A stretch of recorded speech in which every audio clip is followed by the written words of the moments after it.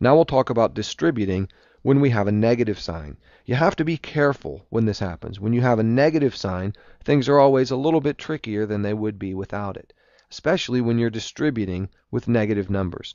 So we'll work through this example, but pay attention to what happens to the negative sign, especially right here and here as we do it.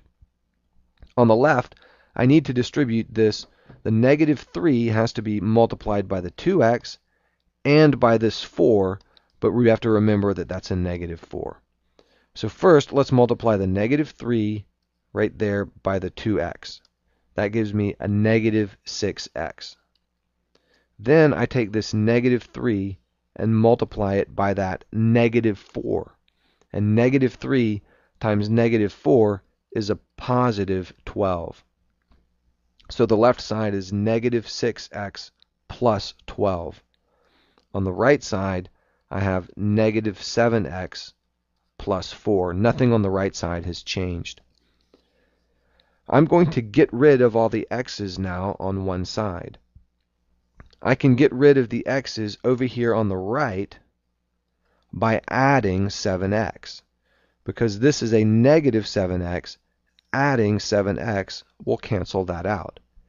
And if I add 7x on the right, I have to add 7x on the left. So let's look at the left side. Negative 6x plus 7x is 1x. And I still have this plus 12. So it's x plus 12. On the right, the negative 7x and the positive 7x add up to 0, or in other words, they cancel each other out. So they're gone.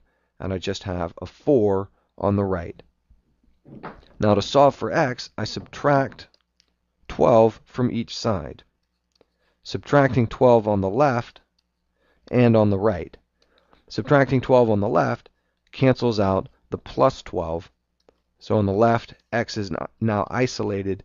And on the right, I have 4 minus 12, which is negative 8. X is equal to negative 8.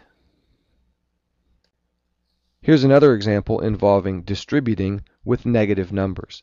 I'll be distributing a negative 5 on the left side and a negative 3 on the right. We'll do the left side first.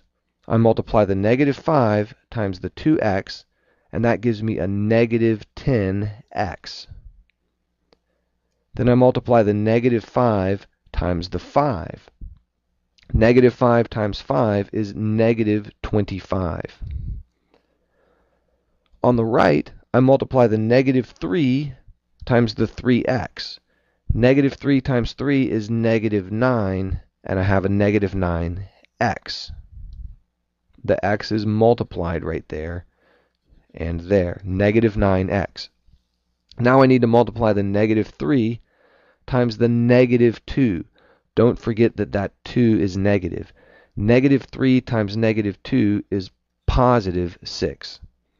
So my equation now reads negative 10x minus 25 equals negative 9x plus 6.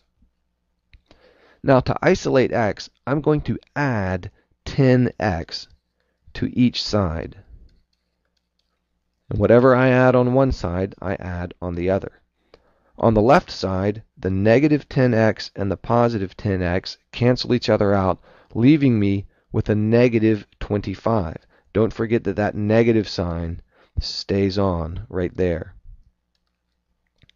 On the right side, I have negative 9x plus 10x. That equals x, and I still have my plus 6. So x plus 6. Now I'm going to isolate x. I'm going to leave it over here on the right, and that's okay. I can isolate it by subtracting 6. And if I subtract 6 on the right, I subtract 6 on the left.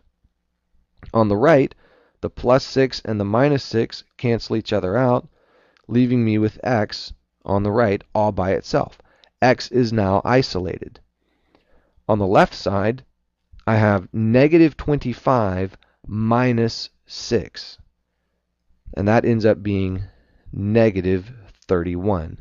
So x is equal to negative 31. If you want to, you can rewrite it like this.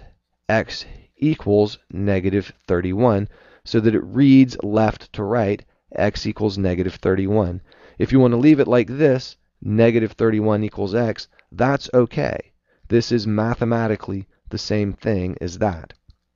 A lot of people, though, do prefer to write it in the form x equals something, because that's the way we naturally think of it or say it. Either way you write it, understand that that's our answer. X is negative 31. That's the value for x that we could plug into the equation here and here and have it result in a mathematical statement that is true.